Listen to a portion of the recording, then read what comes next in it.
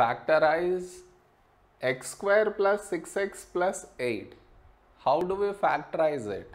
See, in that step 1, whatever number you have here should be multiplied to the constant, that is plus 8 in this case. So 1 into plus 8 is plus 8.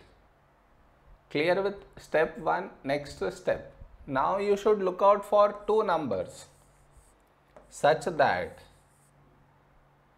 when you add the two numbers, you should get this middle number, that is plus 6. And also when you multiply these two numbers, you should get plus 8. Clear? Look out for two numbers such that when you add, you should get 6. When you multiply, you should get 8. How do we get those two numbers? By taking LCM of 8. So 8, 2, 4, 2, 2, 2 and 1. So the two numbers are 2 into 2, 4, and the second number is 2. 4 plus 2 is 6, 4 into 2 is 8. So here 4, here 2. Now adjust the signs. I should get plus 6 here. So 4 plus 2 is plus 6, 4 into 2 is plus 8. So the signs are also adjusted.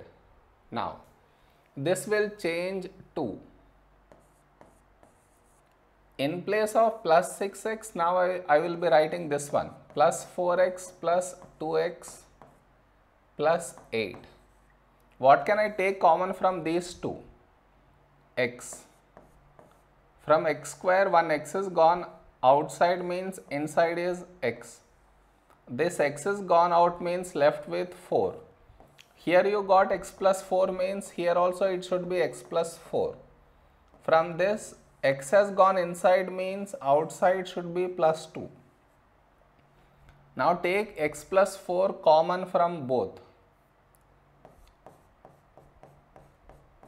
So what is left here? X, and here left is plus 2. Thus I have factorized, and this is the answer.